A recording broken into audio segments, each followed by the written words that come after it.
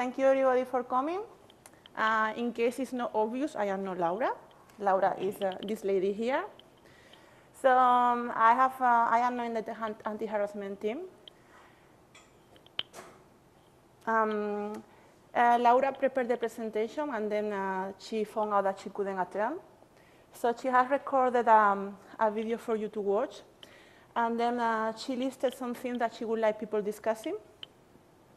The video is only 12 minutes, so let's just start. Tell me if you cannot listen it.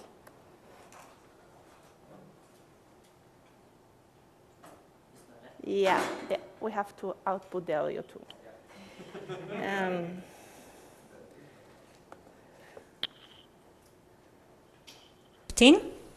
And one of the teams that I am contributing to is the anti-harassment team since about 1 year ago, since 2015. Okay, let's go.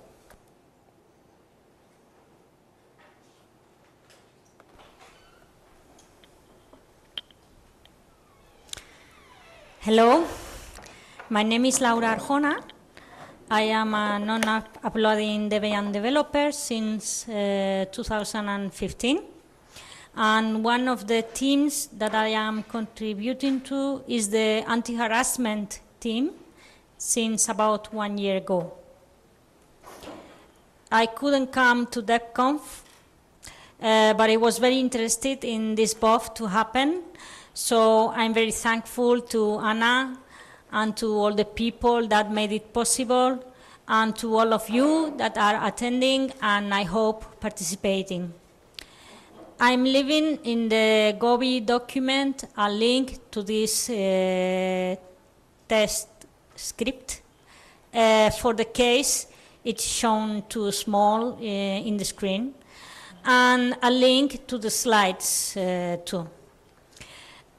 In this presentation, I will explain a bit what is the anti-harassment team, or at least my understanding of it.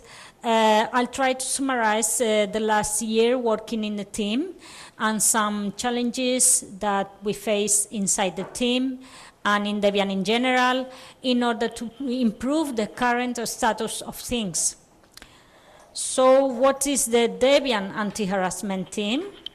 You can visit our wiki page to learn about it.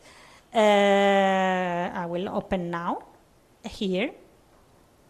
We are a point of contact for not only people seeing or being victims of abuse, but also for any community member concerned of creating a more welcoming and respectful environment in Debian.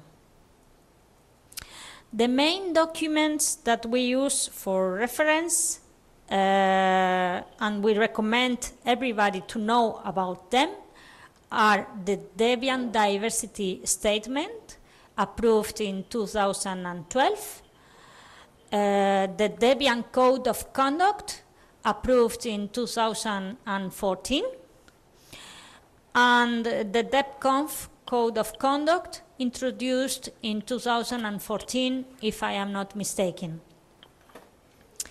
In May 2016, some people noticed that the anti-harassment team could be unresponsive because some of the members were retired of Debian or in hiatus for reasons. And there was a call about this, and the team was relaunched with some new people, me among them. So you can see the current composition of the team in the web page in our website about organization in Debian, and it's also written in our wiki page here. And this is the current composition of the team: Patti Langasek, Margarita Manterola, Laura Arjona Reina, which is me, and Neil McGovern. What do we do, or how do we act?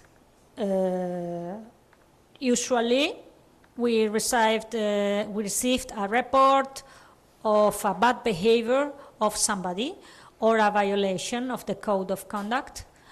We acknowledge the receipt. We offer listening and a friendly word from the community by mail or IRC to the victim or to the reporter. We gather information about the issue, and if there is possible mediation, we talk to the offender and offer it. Or we contact the offender and explain the behavior that is wrong, how can they improve the situation, our proposal, and offer help or support in making things better. We try to understand and respect everybody's feelings. We focus on the bad behavior and the type of the community Debian wants to be. And then we iterate and finally close or escalate. We try to keep the reporter informed about the process. And about our tools, apart from the reference documents that I already mentioned, we don't have much other resources to help ourselves handle the different issues that come to our inboxes. We have reviewed the wiki page, which included some links to further info and resources, and we have added some more at the top of the further info section here. These are the new links. If you know any other documents that can help the team members or any Debian contributor to promote a more welcoming environment or to deal with conflicts or misbehavior, please send it to the mail alias and we'll consider adding it to the wiki page. But note that if we end up with a long list of links, the wiki page may become less useful. So help in curating that section, selecting the most adequate and updated links is also welcome. Finally, the own activity of the team helps ourselves to learn from experience for the good and for the bad. And when a new issue arises, in some cases, we can reuse some parts of former communications in order to act quicker, and in every case we can also try better than the last time. Note that for the good or for the bad, we, or at least me, don't keep history of the activity of the team before May 2016. So now I'll try to produce a kind of activity report of our last year. I have counted about 40 threads or conversations since July 2016 until today. A short summary of the topics. We have dealt with 7 issues. 3 of them are still ongoing. 4 issues about behavior in the backtracking system, 1 issue about content in Planet Debian, and 2 serious issues about behavior of Debian contributors towards people. Only these 7 proper issues mean about 1 issue each 2 months average. This is, in my experience, a pace of almost non-stop, because some issues take months to get them handled and closed. And we have more requests in between, as I explain now. We had 3 more messages informing about potential issues that didn't go further, fortunately. We had 6 messages with removal requests from the mailing list archives. 1 of them was spamming as an act of harassment, and that was the only one that could be tackled by us. and the message is removed as spam after some time. The others were answered or redirected to list masters, but no actual action was taken. We had 2 trolling messages ignored, but demotivating. We had 4 requests from Debian project leader, Debian account managers, or DebConf committee about issues or people, 2 ongoing because of the ongoing issues. Some more non-spam mail, some of them was answered, some other got buried in our inboxes. For example, a request of interview about enforcing a code of conduct. How does it work in practice? We didn't answer. And finally, some more internal communication about 5 tasks that are still pending. Updating the wiki page, which is partially done, as I explained before. Creating a GPGK, it was proposed but undone yet. About a report to the DPL or to the project. We started on January, couldn't be delivered due to the lack of team feedback. It's being partially done today. A task about renewing the DebConf code of conduct. It was proposed by several Debian contributors. I sent a second proposal after working on it. There was consensus in there is more work needed together with the DebConf team. And here we are. And finally, communication about enlarging the team or renewing some members that are not active. So everything gets done and we have some rotation for our own mental health. And that's all from the report or for my part. Now I propose some topics for discussion. Here throw some ideas, but it's not mandatory to discuss about them if there are other topics of more interest of the audience. One idea for discuss is the name of the team.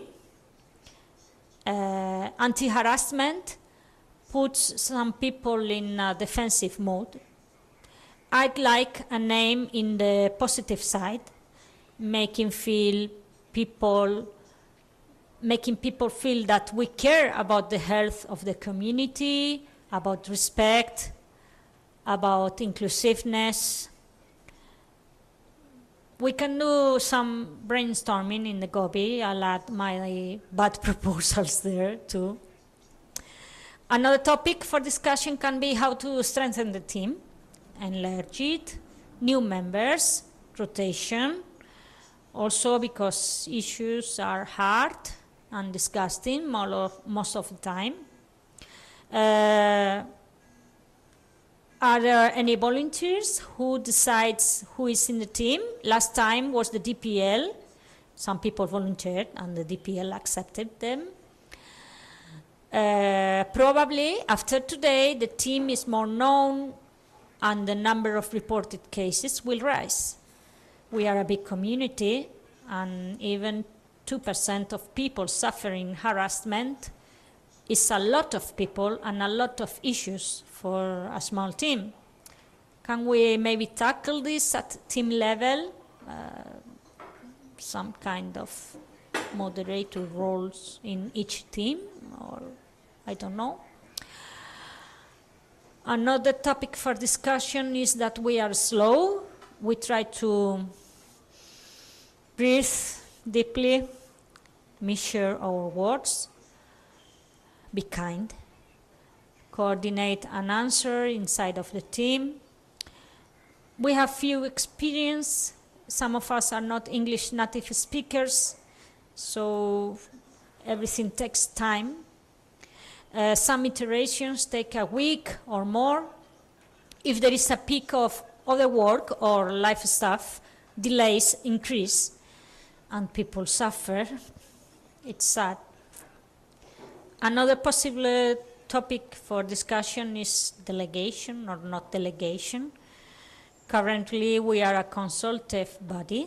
Some people understand anti-harassment as moderators and de-escalators.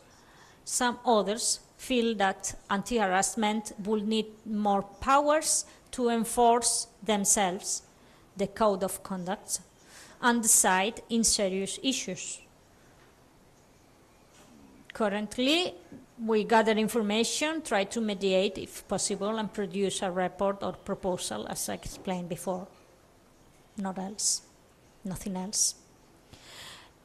How to report our activity to the project, the format of the reports. I don't know if what I said makes sense for you, resonates, or it's kind of vague. The level of detail, where to report. Debian project mailing list is public, for example, so when, once a year, when something happens, after closing any issue, I don't know. And that's all, I think, from my part. Thanks for attending, and I hope you can discuss, and I will try to follow closely the stream, the GOBI, and the IRC. Now it's your turn. Thank you very much, and hugs and kisses for everybody. Bye-bye.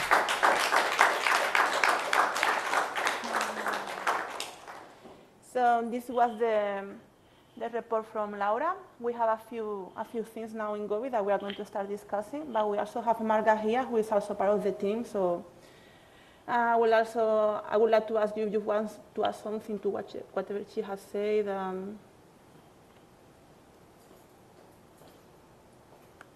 really. It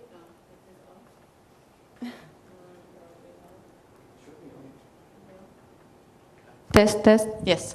So I think Laura made a great summary, and I agree with the points of discussion. For me, the main thing that I would like to discuss, it's the name, which was the first item in her list, but it's the last on GOBI, whatever. I really think that being called anti-harassment is detrimental to the team, because when we write to someone saying we are the anti-harassment team, like the person is like, oh, I'm being accused of being a harasser, and like, it doesn't lead to good results. So it would be really nice to have a more positive name that leads to, like, we are trying to create an inclusive community. And yeah, and the other issues are also interesting to discuss, but I'm interested in hearing what people have to say. Okay, so the name thing is the last point for a reason. When ordering the items for discussion, we reached the conclusion that is, like the thing that it's more like to have some bike sharing, plenty of proposals and so on. So we decided to leave that for the last item, because a worst case scenario is something that can be discussed later by mailing list or whatever. So the first point, as Laura has explained, is the anti-harassment team right now is not a delegated team. I would like to hear your thoughts about if it should be a delegated team or not, and which powers the team should have, because right now something important is the team has absolutely no power.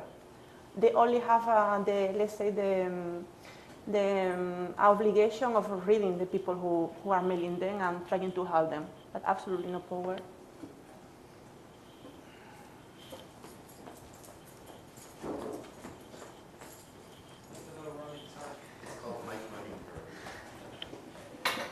So about the delegation, I think it's quite important that it's a team that gets a delegation, but I don't see that it absolutely needs to have specific powers. So it's kind of yes but no. So, but I think it would be really nice to have a delegation, because it lays down, it also brings credibility to the team by being at the receiving end of a delegation. But I don't really think it needs additional powers. I mean, when a problem arises, you either make sure the person leaves, or you find, for example, on the list masters will enforce it if they do. So you don't need that power at the anti-harassment team.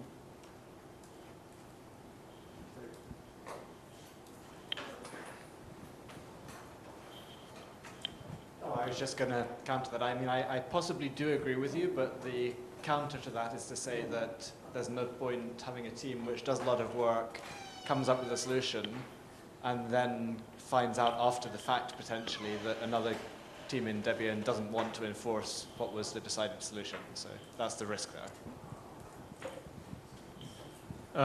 If there's some point, there's a need of power, let's talk about it. As far as DAM is concerned, there is space for discussion. I won't go into detail now because I'm burnt out at the moment, but I recall there's been conversation, but I don't remember the details. The only thing I remember is that there is space for working something out.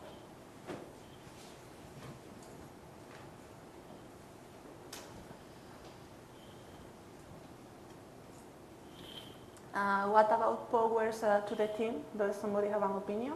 What actually should be the actual powers of the team?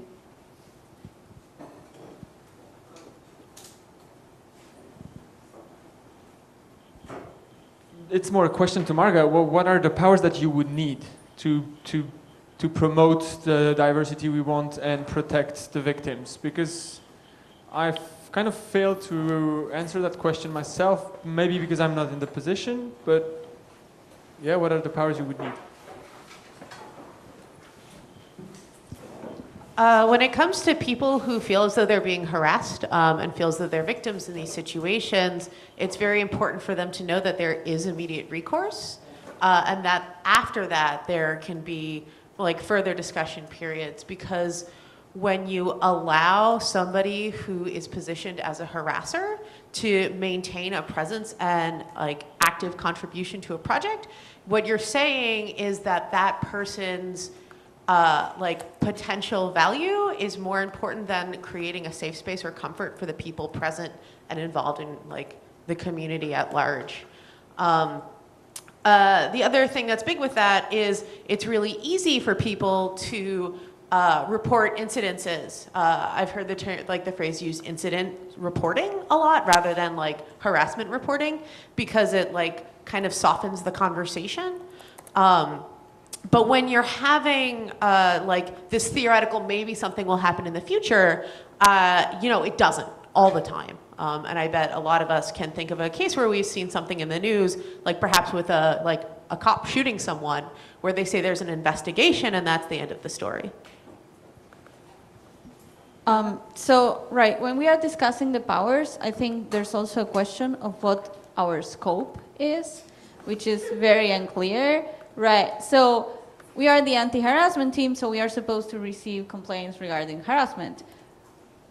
It's not that those are none, but they are very few. We have many more complaints about violations of the code of conduct that don't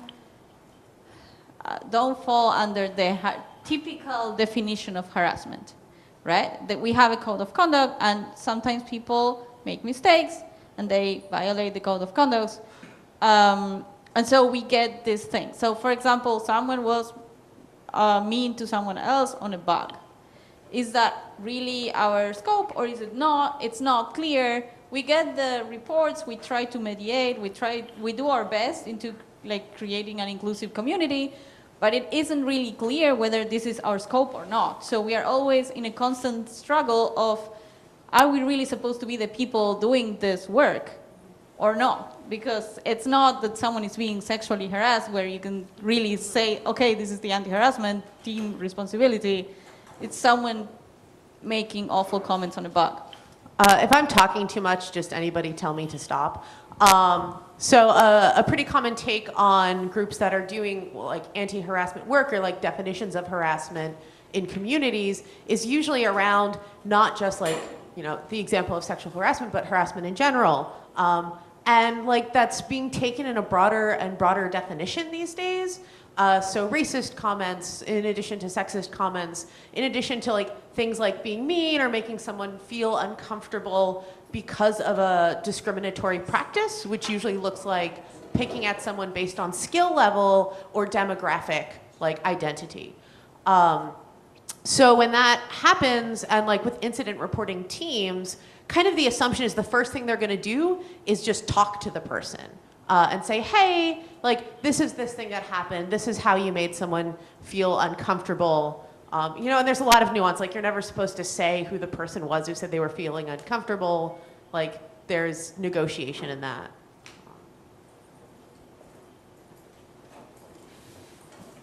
On the question of powers, I mean, I guess, as a practical example, do you think that this team should be able to decide, for example, that if you got given some examples of someone whose behavior on the list seems to be completely inappropriate, do you think this team should have the power to say that person is banned, or should it be merely that you say, we're going to send this as a dossier to the list masters? I mean, what's your opinion of the purpose? I'm not sure why we are focusing so much on my opinion, because the point of the BoF was to listen to your opinion as a community rather than our opinion as a team, to be able to get input from the community. So I'd rather listen to the answer from other people and not from me.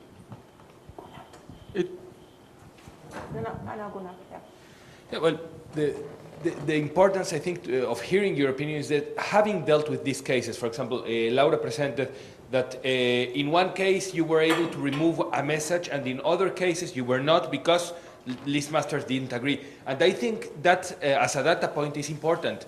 The scope of this team is not defined because it implies everything.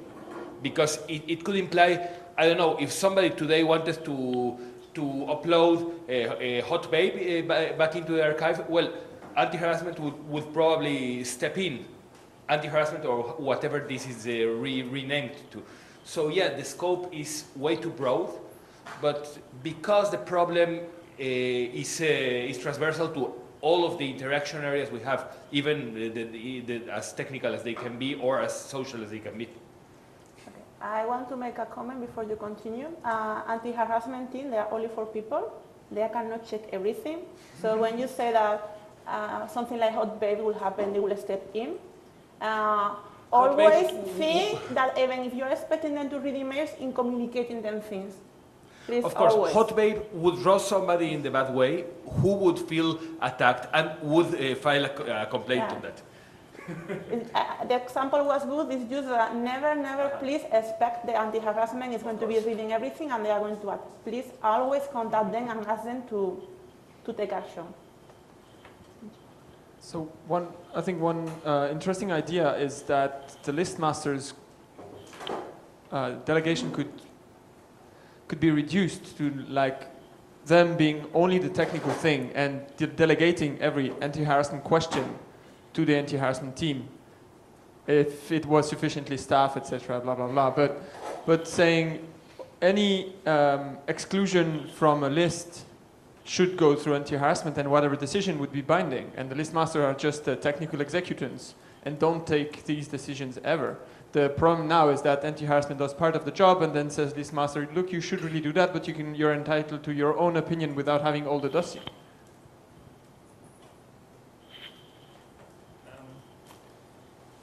In terms of executive power, I think it correlates with responsibility.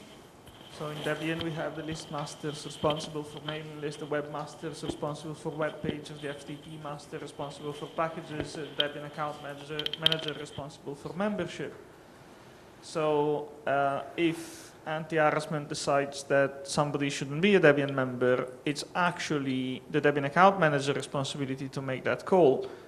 Glad to listen, but if I remove a person because anti-harassment told me so, but I feel like I shouldn't, then I am the person responsible for membership. So probably it's my call and not anti-harassment. But this then brings up the question of what is the responsibility of anti-harassment? If the responsibility is making it so that Debian is a safe space, that is a huge responsibility. And it should come with huge powers. Reverse Spider-Man problem. So if the responsibility is a mediation role or making sure that no complaints will be unheard, there was a good point of safety is a shared responsibility. It's not just anti-harassment that keeps Debian safe, it's the whole of Debian, and anti-harassment is to make sure that no complaint will be unheard if it hasn't been taken care locally, in which case the responsibility is shared, and they could be the final collectors of things that would have fallen through the cracks to be forwarded to the others. If the list masters are not acting on anti-harassment because they don't have time, that is a red flag. So I see it on a broader discussion of what are scopes and responsibilities and how to make them reasonable and actionable, both in terms of expectations and in terms of powers. Okay. Tincho and then Jimmy. So I think that there is one problem of having this decentralized decision making because, well, then it could be very difficult to enforce any kind of action, and you might have to justify to every team, like first to justify to anti-harassment or whoever team then that makes a recommendation, then you have to justify it again to another team. I think that can be problematic for the people affected, the victims. And well, we're having discussions, and I think I agree with the idea that I think anti-harassment and DAM, they should somehow work together, or maybe have anti-harassment have some more protection or support role. But I definitely think that some team needs a delegation with tooth to enforce sanctions when they are needed and to act in the protection of our members. I think as a project we have failed for too long to protect our members properly, and I think we need to do something about that.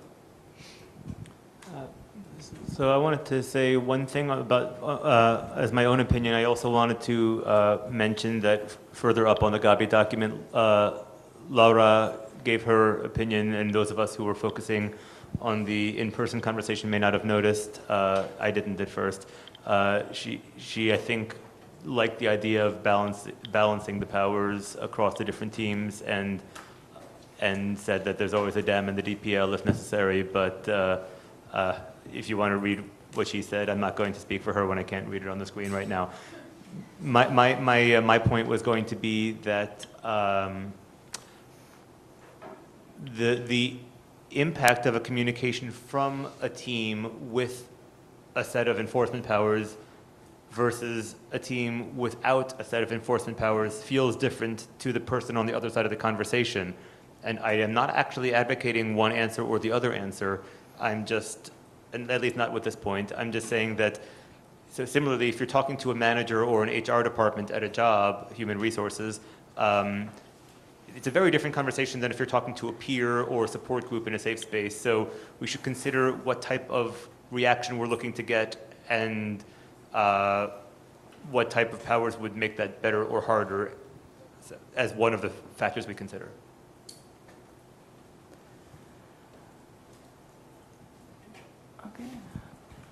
Yep, I think I mean I put this idea on the Gobi, but I'd like to hear your reactions to this.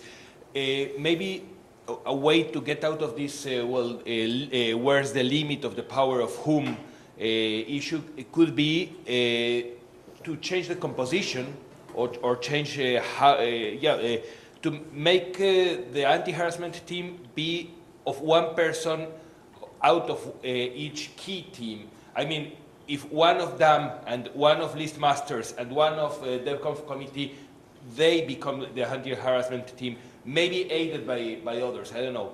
Just think this could solve the issue of what power do you have to take this decision that belongs to another sphere.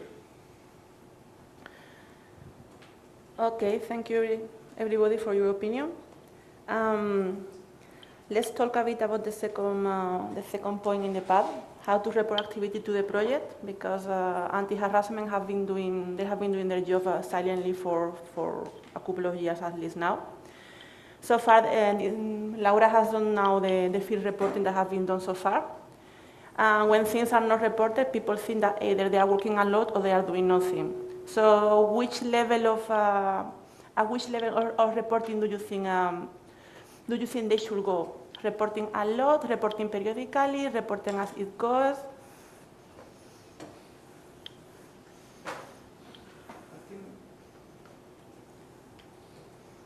I think, in my opinion, not much reporting will be needed because there's not much you can share.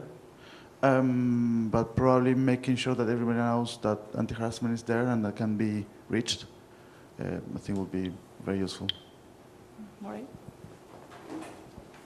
I probably agree with you, but I guess I would say having some reporting is useful just to show it exists, but that could be like once a year to say we've dealt with some incidents and just post a summary as the kind of summary that was given here. I don't think monthly or weekly reports would be help at all.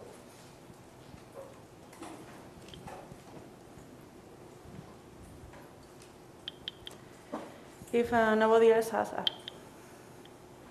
If it's to make visible that anti-harassment team exists, then bits from the anti-harassment team with some report and some suggestions on things. Did you know, if you are uncomfortable in Debian, you are not alone? I mean, it sounds like a joke, but it's actually... Okay, we have like 10 minutes left, so we are going to the point everybody wants to go. That is the name of the team. So, how do you think the team should be named? Please give your silly ideas. Tincho?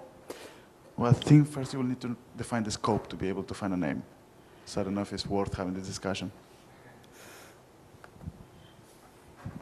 So I agree with that, and this is just, the TOR project is going through this a little bit, and they have a team called the Community Council, and I think their scope is much wider.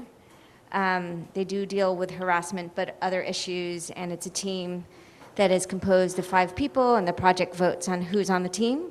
But I think that's a good name for a wide scope, but I agree that the name is kind of connected to the scope question.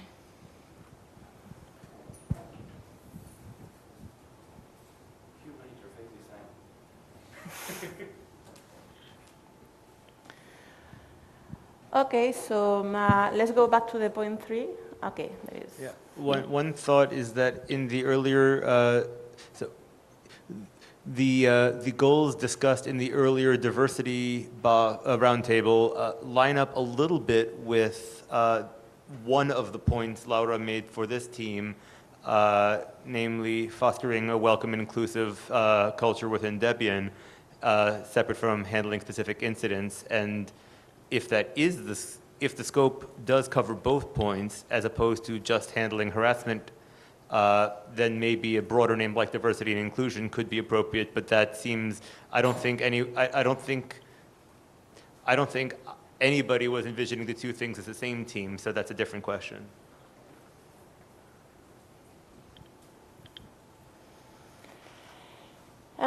So Laura mentioned this during her presentation about the team. She was suggesting that the current pace of the team is a lot of work to handle for the people who are currently active. And question that she put is how straightened the team. So far, last year when the team was, let's say that nobody was active, a call for help was done and Laura stepped in. But she has been wondering how to get more volunteers and how to make sure that the volunteers are people who should be able to handle with this, because not everybody knows how to handle with this. And I personally going to ask another question. Do you think that the anti-harassment team, whatever name they will have, should have somebody who is totally external to the community, but trying to handle this kind of things for helping them?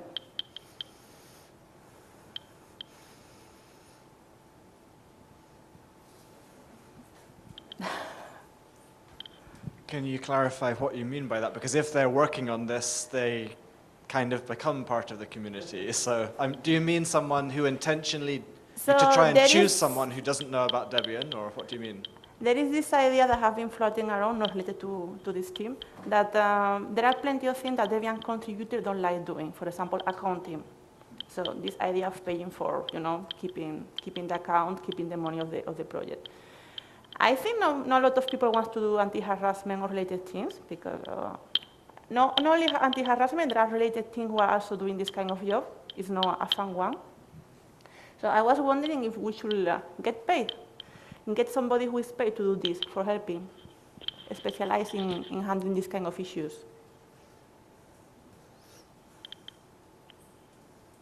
No opinion, okay. I think it might be it's harder to get people to respect the decisions if it's someone who's from outside the project, I would have guessed, but it's hard to say for me, I don't know. Okay, so there's somebody who wants to do a proposition about, and then, what was that? So Sorry. if people from outside is of interest, I do have one idea that might be helpful to the team. Would the team have an interest in someone who has dealt with harassment issues in some sort of specific area, come and do like a guest chat or something with the team to talk about their expertise to help the team learn from that? Is that something that you would want? For me, I was launching an idea. Mm-hmm. If you think you have something that could help, you should contact them. I Okay. cannot really talk by them. Okay, I was yeah. just proposing. Okay, I'll contact the team. My wife works at a domestic violence shelter, so she's dealt specifically with harassment issues around that, and I'm sure someone in her agency would be willing to do a one-time discussion just to give expertise and share it with the team. I was about to say something similar. Money invested could be paying for training, if like mediation, facilitation, that could be good for anti-harassment and not just for anti-harassment, as far as I'm concerned. Yeah.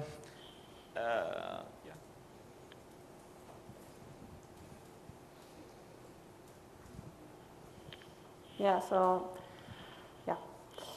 So anybody here feels like proposing a name and the powers that the team should have?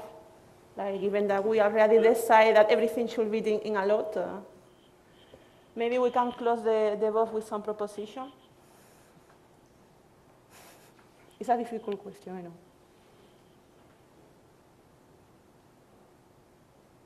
There are a few.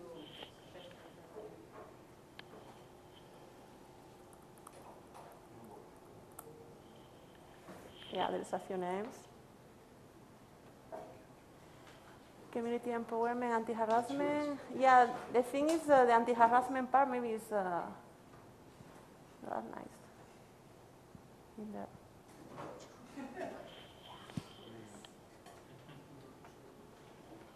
Okay, so we are going to leave it here. If it happened that somebody this evening get some idea about a name for the team, just send them an email. And thank you everybody for coming.